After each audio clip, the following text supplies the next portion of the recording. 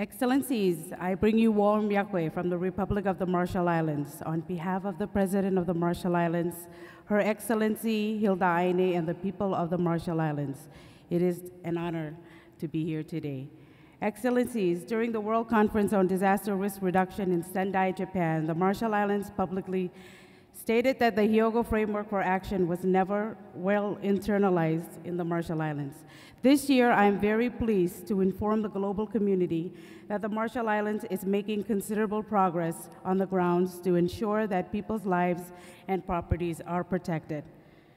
Excellencies, like other small island nations and coastal areas worldwide, there are already high levels of vulnerability to natural hazards in the Marshall Islands.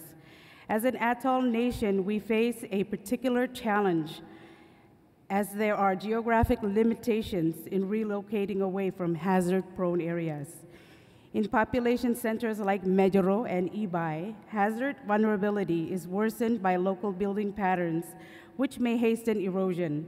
With increasing scientific certainty, climate-driven impacts are an added extra layer on top of our coastal vulnerability, as well as food and water security.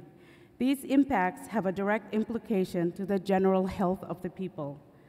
Despite all of these challenges, Excellencies, the Marshall Islands has fully embraced the Sendai outcome and has taken the necessary policy measures to ensure disaster risk reduction and climate change adaptations are being integrated into our national planning processes.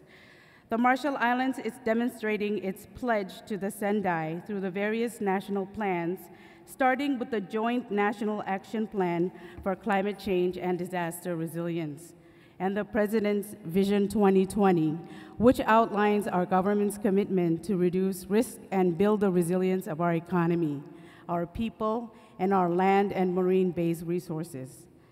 Now is truly the time to address implementation of key political outcomes, including the Sendai, the Paris Agreement, and the Samoa Pathway. We expect continued leadership and participation from all countries and international partners, and a clear focus on turning words into action. Excellencies, the implementation of these important national policy objectives are not only meeting the global targets under Sendai Framework for Action, but have been important guiding tools to catalyze transformative domestic actions and better movement by our national, regional, and global partners. To demonstrate a few of our actions taken on the ground, I am pleased to inform you that despite the many local challenges, the RMI has an enhanced early warning system to strengthen disaster preparedness. This system is still in its infancy. It would need strengthening through capacity building and transferring of tools and technologies needed to make the system efficient and effective. The Marshall Islands is in the process of developing the first ever national building code, taking into account climate change and variabilities and disaster risk reduction. Furthermore, the government has taken the necessary steps to build and establish a one-stop resource center for information, data, and knowledge, including GIS information, to assist us in our short, medium, and long-term decision-making processes. We are improving rain harvesting systems, beginning with remote island schools with higher student populations to protect against drought. Ibai Island will soon implement a coastal protection project that will reduce vulnerability to climate-driven and natural disasters.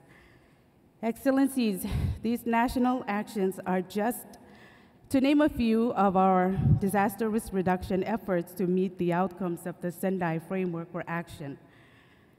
We call on the international community and the UN system to take into account the unique need for island-tailored approaches.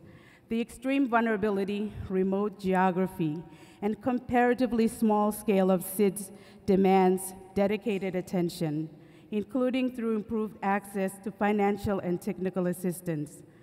It is not enough that our policies are aligned, but it is also actively reflected in our bilateral and multilateral partnerships. Excellencies, the Marshall Islands, like many small island atoll nations, are on the front line of the impacts of climate-driven natural hazards. Our survivability not only depends on our climate change and disaster risk reduction actions, it also depends on the actions of the global community too, to take on ambitious targets to reduce greenhouse gas emissions.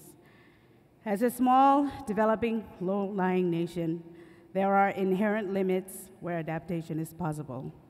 Thank you, Kumaldada. Thank you very much, Ms. Jennifer de Brum from Marshall Islands.